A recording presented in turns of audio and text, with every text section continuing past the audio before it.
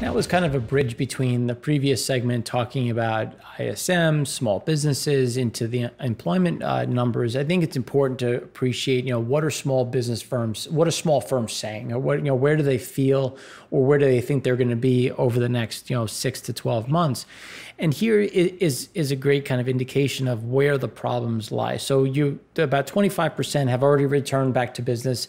Things are operating a little bit better, which is good to see. But again, it also adds to why there's been such weight on new employment. And you see this breakdown between larger firms, seeing a bigger upturn and recovery while small businesses continue to struggle. The bigger problem is, where do they see business getting back to normal levels? And the answer was more than 6 months, which was 47% of people who responded. So when we consider kind of where we are in 2020, as we look, we're starting September, and when we look out, this is where we start to get this pause about, how quick can that recovery really be in 2021, given how uncertain the small business and the small firms, and this also leads to medium-sized firms, in terms of how are they really going to kind of get back to normal, because there's a lot of uncertainty. And when you have uncertainty on the business level, that's CapEx, that's hiring, that's a lot of things that really kind of trickle down and move through the economy, which we continue to kind of shine a bright light on, because this is something that we think is being missed in the market or not being appreciated in terms of, how are the small firms really reacting? And that's really trickling into, okay, well, what are home-based worked hours? And you can see we're well off of where we were back in before COVID, but you can see that we're starting to kind of roll back over, and we're starting to see some of those declines. And when we look at it from the perspective of employees working, you can see the business opening, and you tie that back to the previous slide, and you think about, okay, well, there's a certain amount of people that have come back to business in terms of, the numbers showing that 25% are back, but 47% have no idea, or are more than 6 months between normalcy. And that's where we're seeing that down 25% is a concerning number. And you're starting to see those concerns because that fiscal stimulus has really run out, and you're starting to see now it's like, okay, well, I took a triple P loan. I went to the small business agency and tried to get some help. Those are wearing off. As those continue to wear off, that's going to continue to weigh on some of this pressure, which is why we look at, the employment, unemployment, and then those PMI numbers, because manufacturing is showing something pretty good. Manufacturing is getting a little bit better.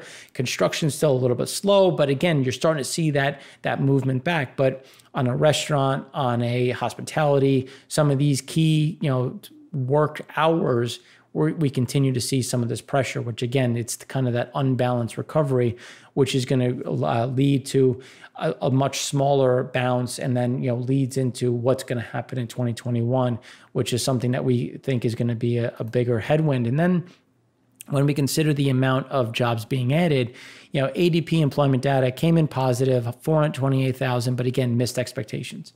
So it missed expectations. We were expecting something a little bit larger, but it's still a positive benefit. We still saw some increases. Now, the next question is going to be what is happening on unemployment, which is going to come out later tomorrow, because just based on when the show is filmed. So those are things that we're going to look at and to appreciate in terms of where is unemployment versus where is new employment. And it's, again, the pressure remains where there's just not enough new jobs coming back in terms of new employment to offset just the amount of people that remain out of work, furloughed, and continue to have concerns. Because if you have a concern for your job, you're going to go out and actively look for a new one. But right now, it's just we're not seeing those numbers correlate, which is going to put additional pressure on just consumer spending.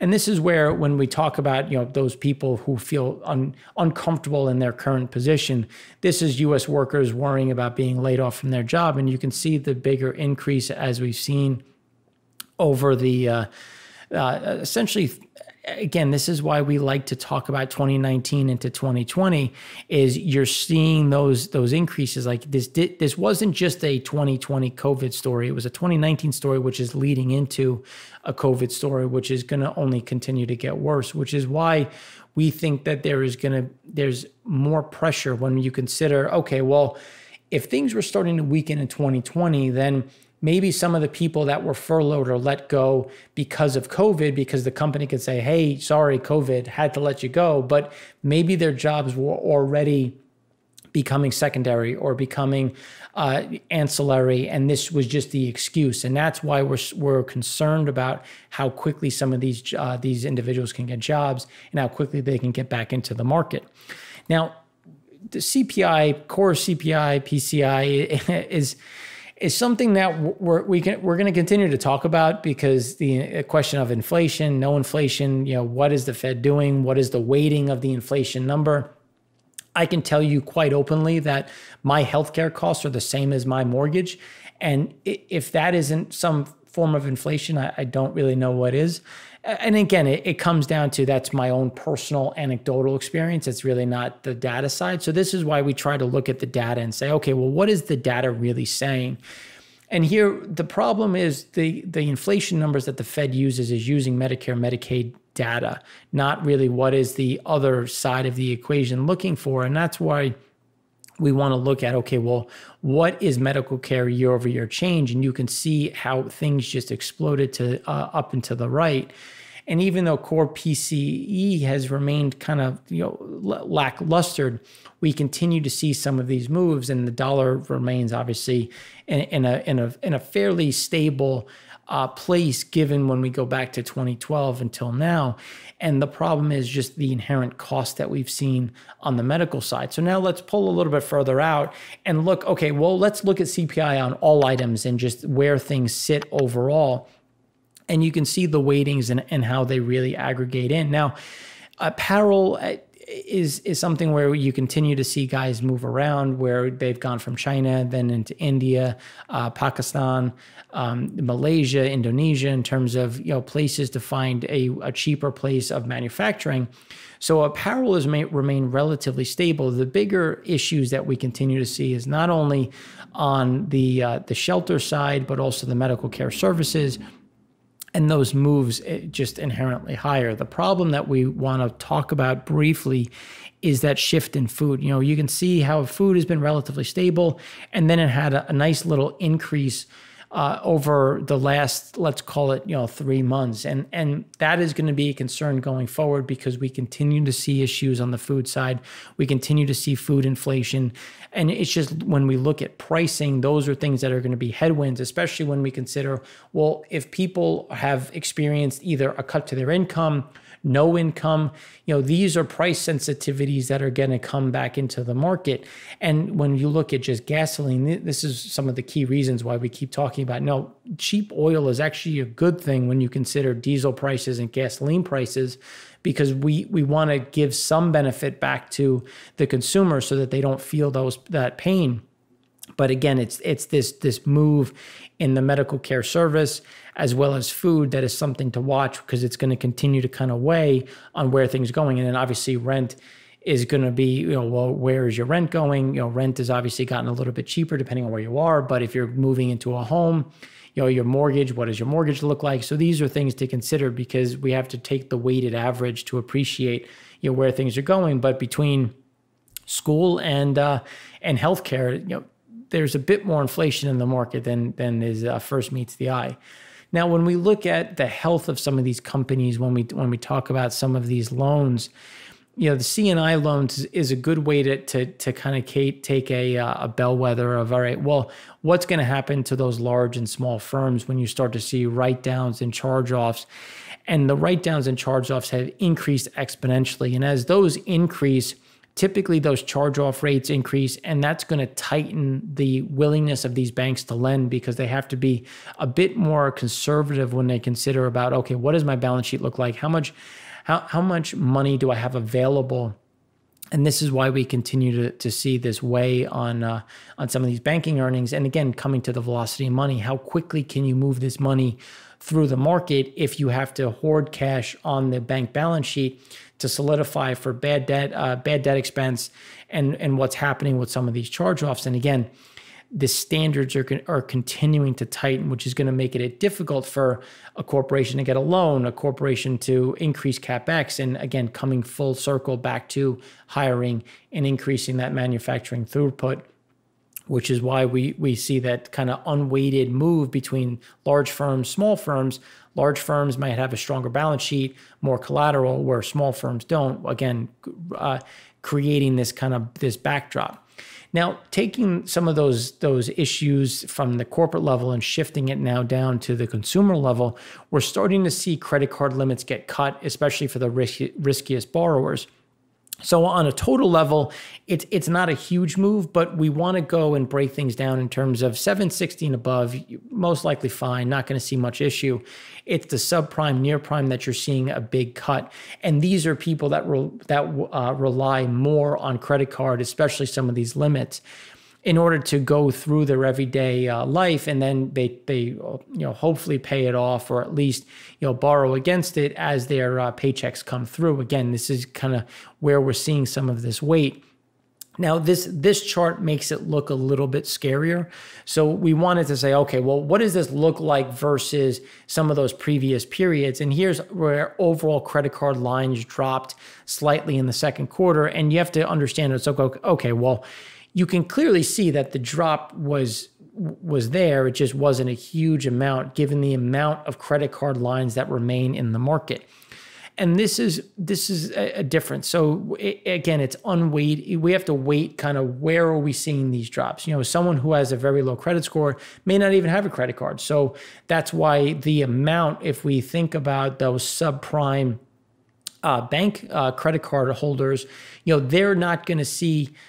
It's just a smaller percentage, which is why some of this chart doesn't look as scary as the previous one, because you still have a lot of credit lines out there. You still have people who are taking advantage of these credit lines.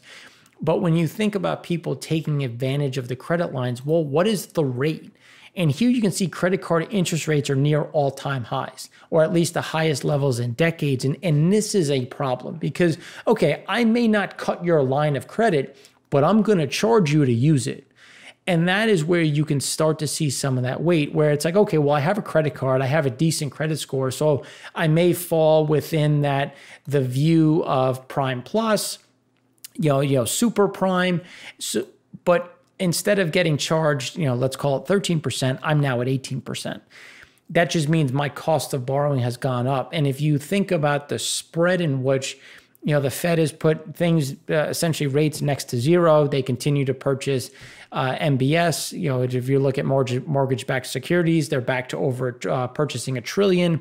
You continue to see expansion of some of these balance sheets, but yet credit card, interest rates are near all-time highs, and this is going to be a problem because obviously someone's making money because you're lending at these rates, and this is something to watch as we go forward. If people remain concerned about their jobs, their income, they're going to start to pull back because they just can't handle this kind of borrowing or at these kind of rates, or they've already borrowed at these levels because they felt that they were going to get back to work, and now they're not.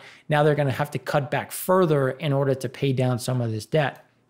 And that's where we start to look at the growing share of unemployed struggling to pay bills. This is going to, again, factoring back into what are people able to accomplish. And the reason why this is an interesting chart is because you were looking at July, right before the unemployment benefits or the extended unemployment benefits expired. You can see the shift between July and into August, and how 50%, it went from 27%, no, I cannot pay for my basic expenses, to 50% saying no, I cannot pay. And that is where you're starting to see that weight. That's where some of these issues are going to continue into, not only August, but through September, as there isn't that fiscal stimulus. The Democrats and Republicans remain at a crossroads, and realistically, none of them are really willing to make a decision, as it seems, before the presidential election, which is going to be a problem for the everyday consumer, which again bleeds through the rest of the economy. And that's when we start to just go a little bit deeper in terms of the different sectors that have been hit the hardest, and just change in posting trends and what's actually been happening at the job level, going back to ADP, the unemployment numbers tomorrow.